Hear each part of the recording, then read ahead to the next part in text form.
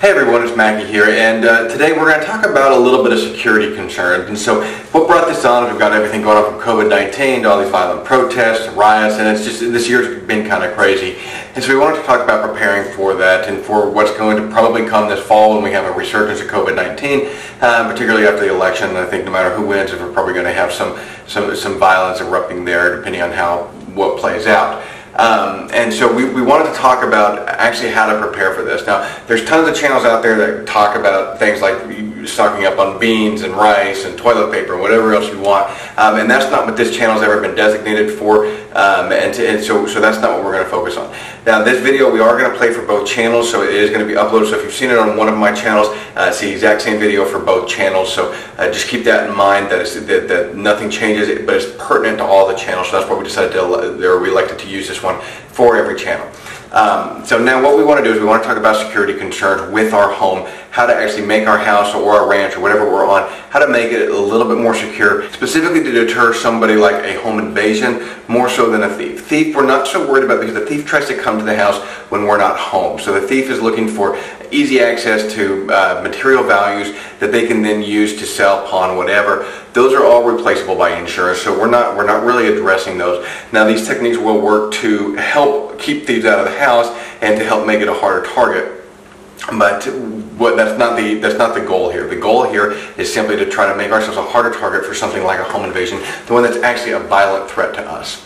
Now, the best analogy to use is the old analogy of the bear in the woods and you're running with your friend. You lace up your shoes because you don't have to outrun the bear, you have to outrun your friend, right? We've all heard that joke. That's kind of the same thing that we're looking at for this.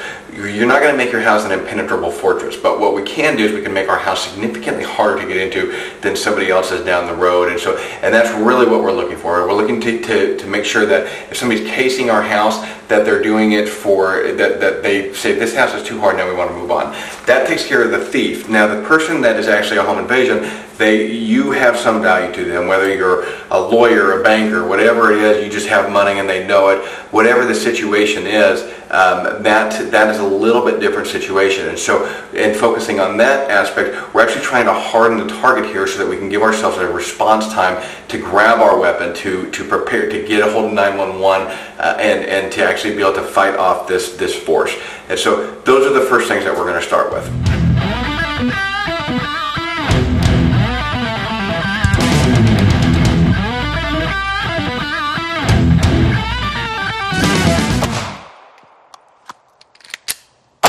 Now, I was going to film this part outside, but unfortunately it's raining today, so I don't want to get the camera out there in the water, and so we're going to just go ahead and take care of this inside.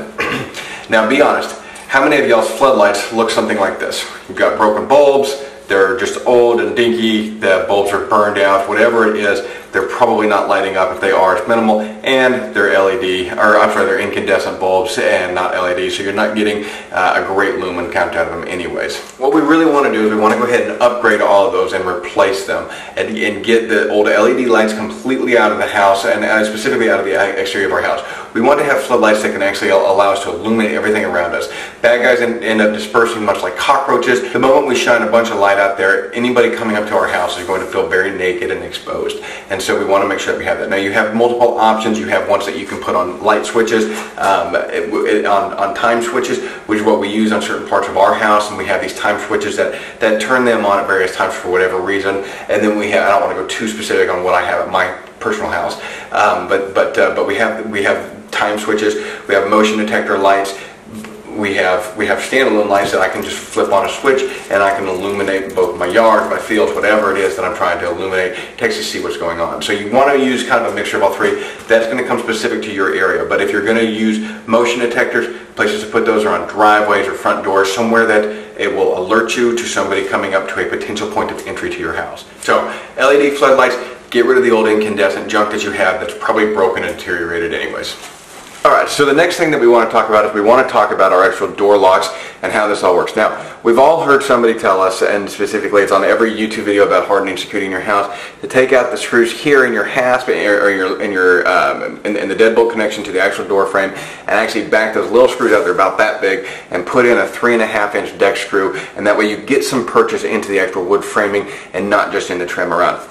Absolutely correct. But the one thing that we tend to forget is that when we do that, we still have a frame that's typically put on with something like finishing nails, brad nails, something like that, maybe a few screws.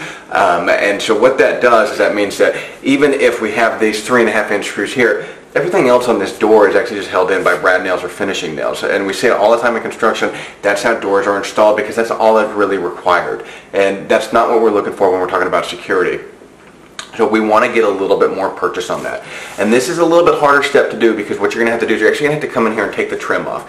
And what you want to do is you want to take the trim off, and then you want to get a pack of shims from Home Depot, Lowe's, wherever, and you're going to come push this weather stripping back.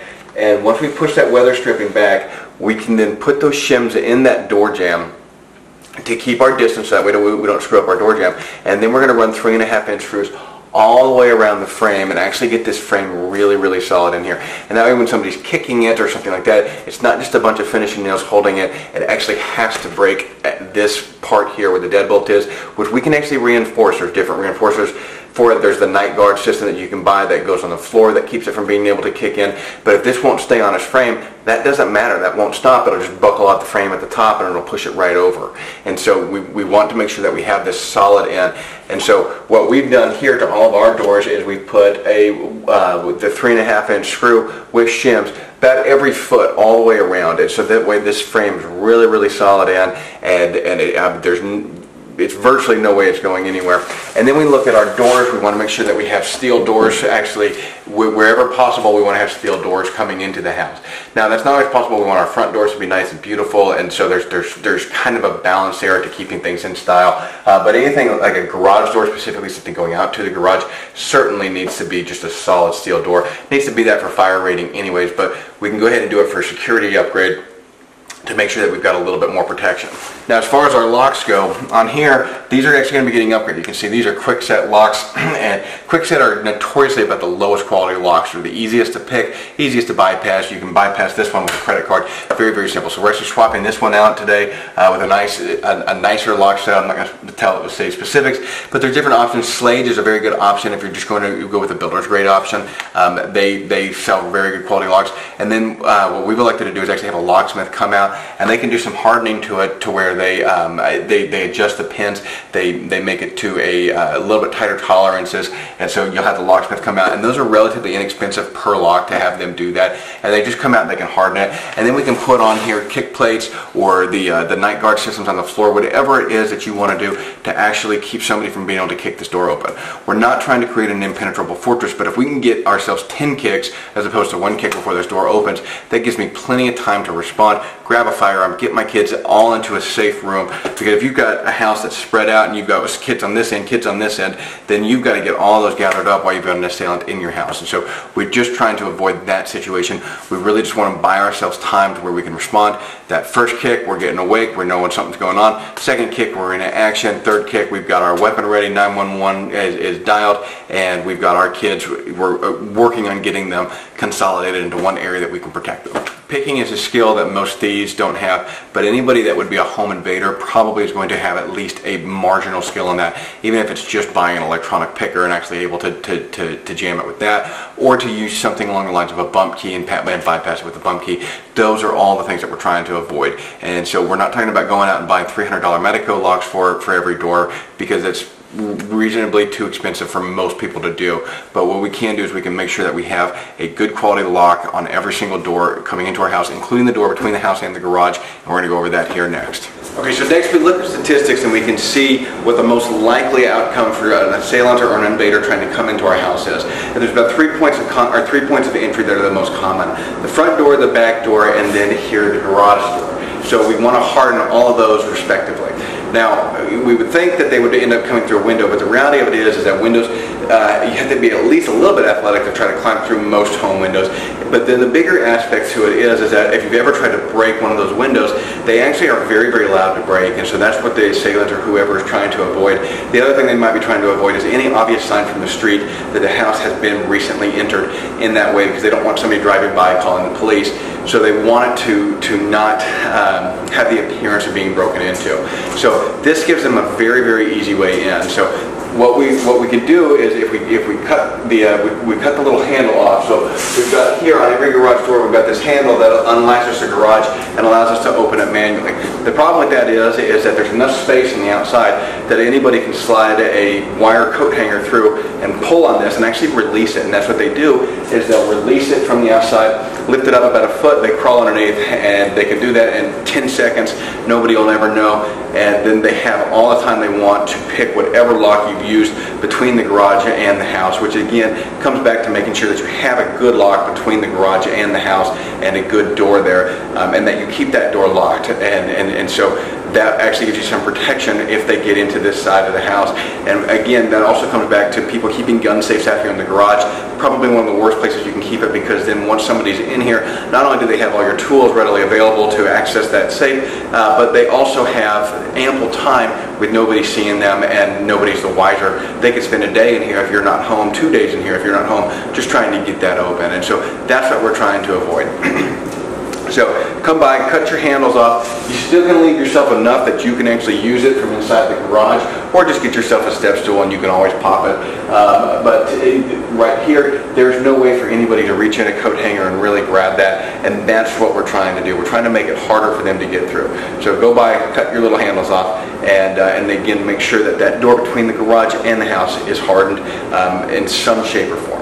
Okay, so the next thing we want to look at is actually having some concealment for our house. And so the first thing that comes up is blinds. Now most of us have blinds in our bedrooms or living quarters or somewhere in there, but the one that seems to get forgotten about is always going to be something like these front windows here that give a view all the way through the house, or that provide just an easy accessible point from the street to actually see through. The one that we tend to forget the most are those big glass front doors. And yes, they look great, but there's a problem with them, is that I can see all the way through somebody's backyard from those front doors, and I can oftentimes do it from the street to the driveway. And so we want to have some type of concealment there, because we don't want people being able to see and encase our house.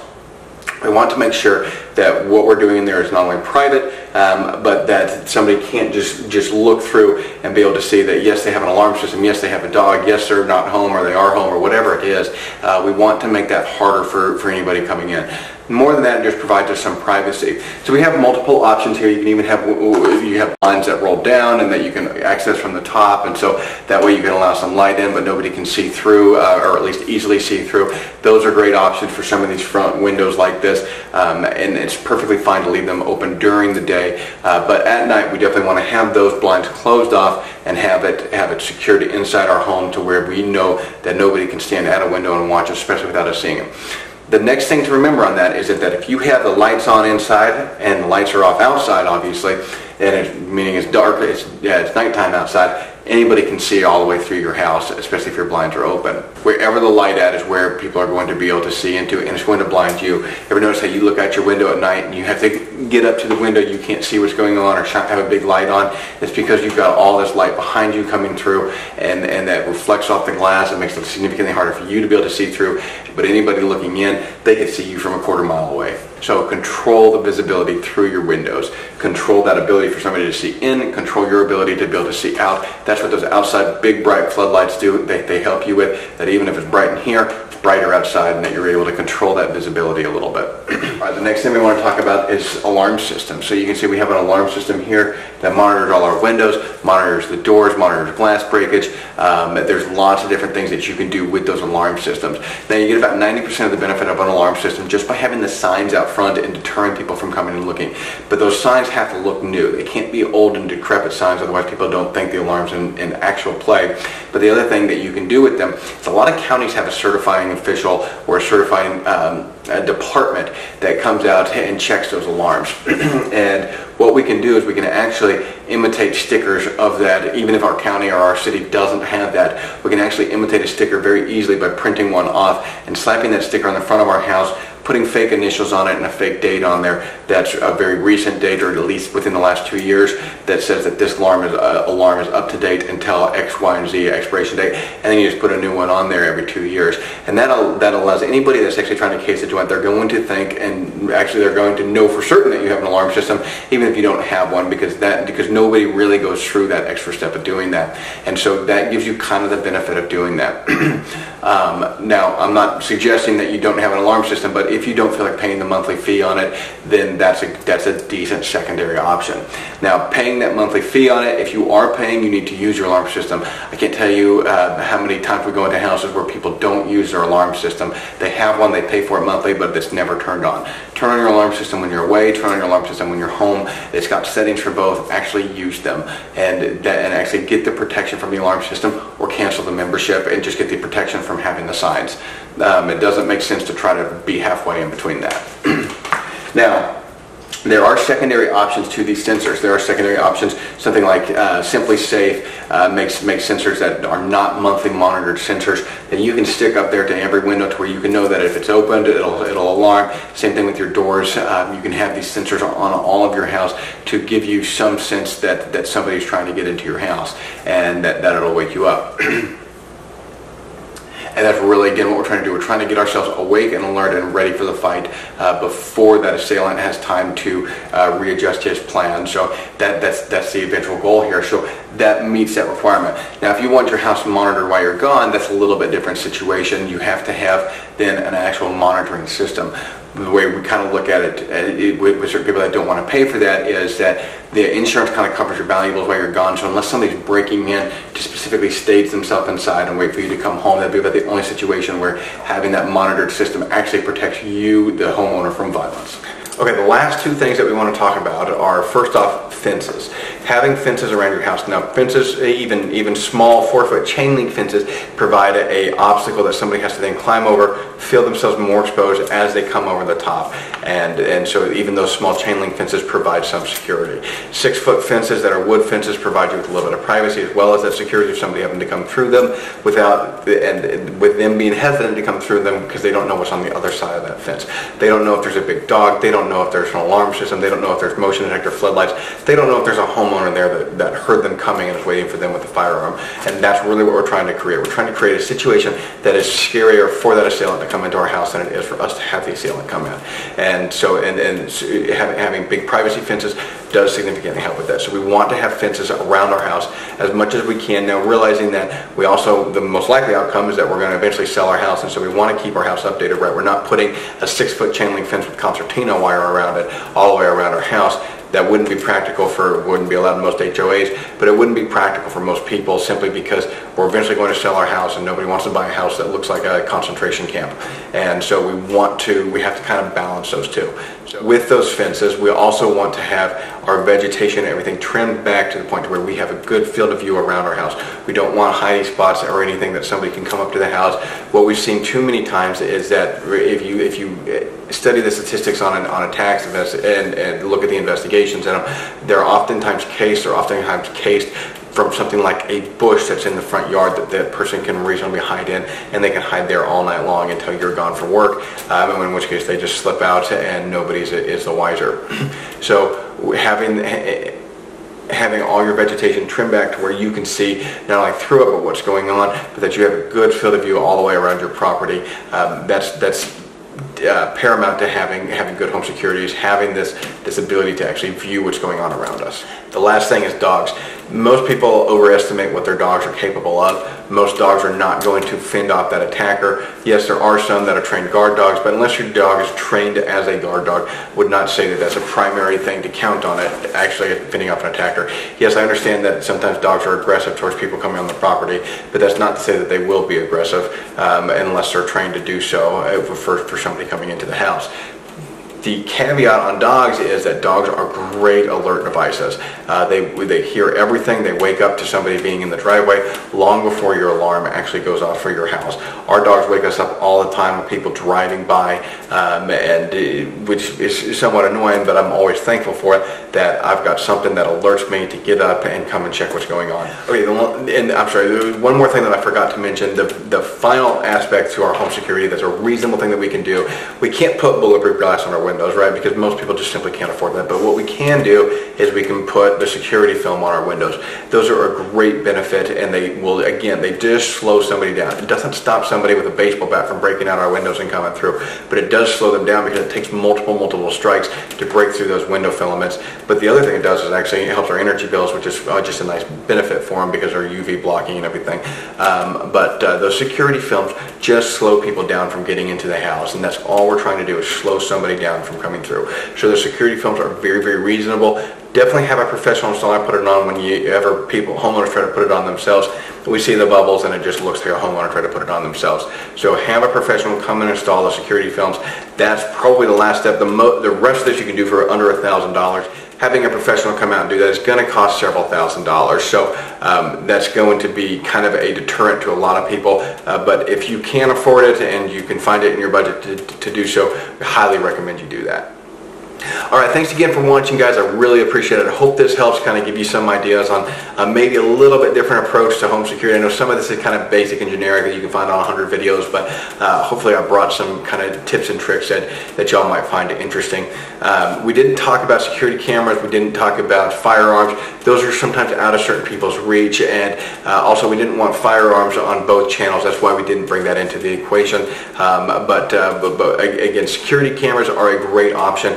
And we'll talk about those. Those kind of deserve a video all in and of themselves, and so we're going to talk about those at a later date. So depending on what channel you're watching this on, it's either Ironside Ranch or Battle Drill 6, but I really appreciate y'all watching, and make sure that you like, subscribe, share this video. That really helps us out. Check us out on Facebook. We will have a little bit more information coming out about this. I might do a part 2 depending. If you have any other tips and tricks that you find helpful, please throw those down in the comment box, guys. I love reading those and figuring out what other people are doing, and it just helps us all learn. If I get enough comments down there, we'll do another video bringing in some of those comments and those suggestions and actually discussing